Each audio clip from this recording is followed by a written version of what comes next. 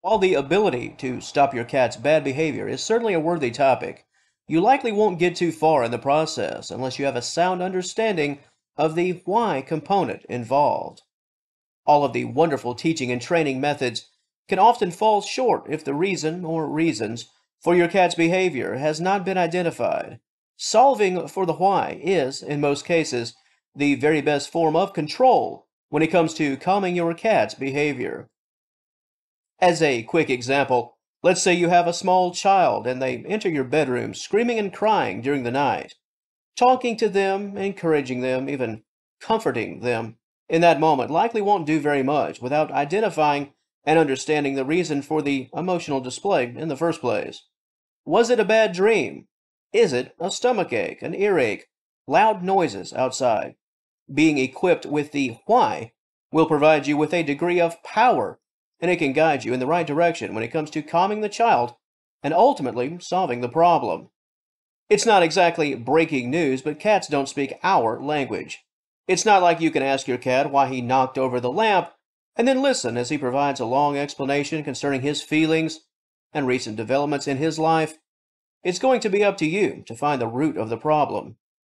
And in most cases, the core reason for misbehaviors can be placed in one of three buckets: stress, health issues, attention. Let's start with stress. Changes in the environment, new people in the home, new animals in the home, new furniture, new routines. Cats are very emotionally sensitive, and it truly doesn't take much to burst that bubble of comfort and security. When a cat's anxiety level pegs the meter, things can take a rather aggressive and unruly turn.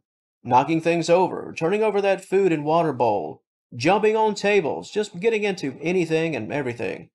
If your cat's misbehaving has been constant, but yet seem to originate suddenly, attempt to find the why. Can you trace things back to the first day of the bad behavior? What happened on that day? Did something change in your home on that day? Something subtle.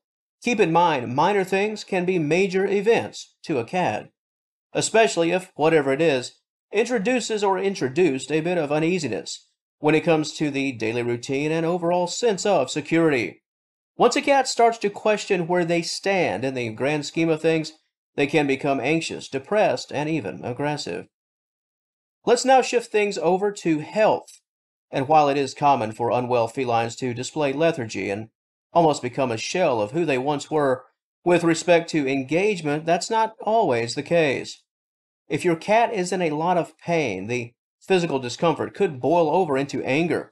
Your pet's misbehavior could be due to the fact they're unable to relax and settle down due to how they're feeling. If your cat's overall personality has changed and they seem a lot more anxious and on edge with aggressive outbursts, there could be a lot going on or a lot more going on than just that contrarian behavior at work. Your pet could be suffering. Please take your cat to the vet if you are concerned, especially if your cat's misbehavior is coupled with a lack of food consumption and the inability to relax. Frantic meowing for seemingly no reason at all is another indicator that your cat could be suffering from a medical issue. And finally, let's wrap things up with attention. The desire for attention. If the run-of-the-mill tactics such as meowing, rubbing against you, purring, following you around, if the basics are just not working, your cat could attempt to engage in different tactics. Increased aggression could be the next step. I mentioned earlier that cats, they don't speak our language. Well, the inability for us to always understand, that can be frustrating for old Garfield. He could get a bit upset, to say the least. Okay, I've meowed, circled around you, purred, followed you, rubbed against you, stared at you, and my food bowl is still empty. Okay, that's fine. How about I knock over this lamp? Do I have your attention now? Some cats will begin to misbehave if an owner is simply unable to read body language and vocal cues. Many times, especially in the early days of ownership, this can happen. And if you've never really been around cats in almost any capacity prior to actual ownership, this can be all the more common.